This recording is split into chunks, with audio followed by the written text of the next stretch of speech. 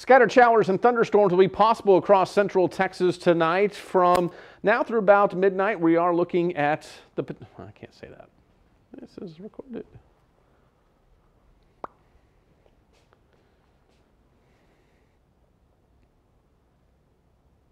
Let's look at your future track as we head through tonight. Through the midnight hour, we could see more showers and thunderstorms developing. Some of those could be strong to severe, with hail and wind the main threat. And we could see some locally heavy rain as well, which could lead to a few flooding problems. So make sure you take it easy if you're going to be out tonight. As we head into Saturday morning, that pushes to the east. Maybe a few showers left over, especially from I-35 to the east in the morning hours. But notice what happens in the afternoon. This shows a couple of lingering showers and storms that may be a little overdone here.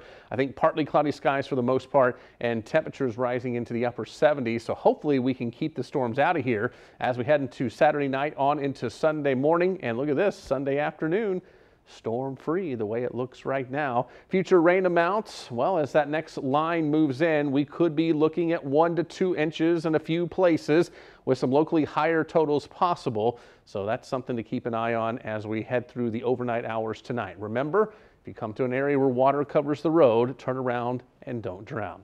As we make our way into Saturday, a few morning showers possible, then starting to come to an end with the sunshine coming out in the afternoon. 83 on Sunday, same for Monday, but notice this.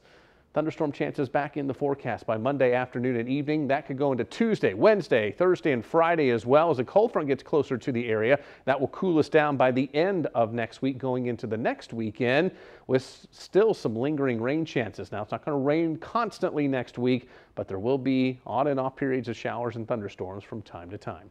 Keep it right here on First Alert Central Texas. I'm Chief Meteorologist Matt Hines. I hope you have a great weekend.